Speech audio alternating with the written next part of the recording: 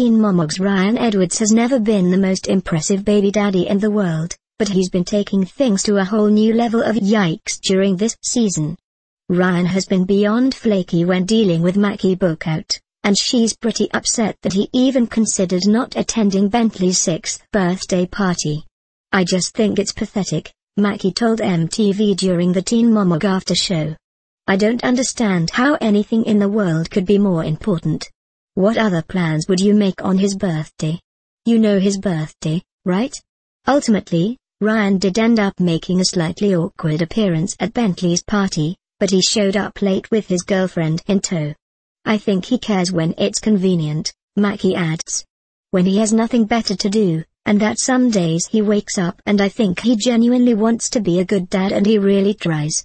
Anytime something that seems like more fun or something that seems like less work comes along, it's easy for him to use that as an excuse to not show up." Maci will need Ryan to get his act together now that she's expecting another baby, who's due to arrive in June.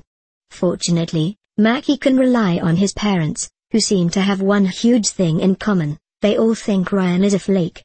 Do you think Ryan isn't doing enough to be a quality dad to Bentley? Or does he deserve some brownie points for at least showing up at his birthday party?